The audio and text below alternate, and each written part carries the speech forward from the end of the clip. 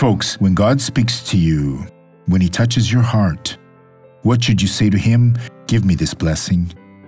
The psalmist who wrote Psalm 140 said the following, "Deliver me, O Lord, from evil men." This is what he felt God said, "I can deliver you from evil men."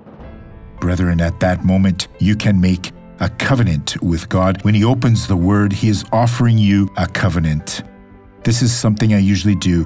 I understood, Lord, deliver me from the evil man, because if He doesn't deliver you, we'll have problems with Him.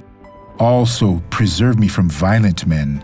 Folks, it's as if you don't even exist for that violent person. He fights with everyone, mistreats everyone, but towards you, he will inexplicably come and say, "Good morning" to you. And you will say, "Glory to God.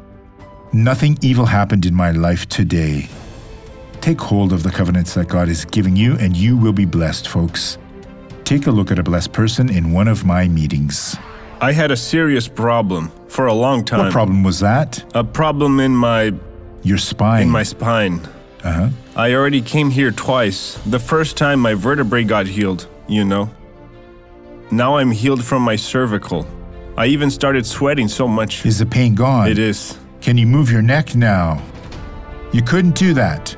No, I got here all stiff. All stiff. Yes. Glory to God. Praise the Lord. Now I want to pray for you. Father, I unite my faith with the faith of these people who are praying with me, who are also saying, "God, I want to be delivered from evil men, from the violent man." How many sisters here, oh God, who are looking for a marriage, who are praying, "Lord, may he be a great husband. May he be the head of the household. May he be a blessed husband."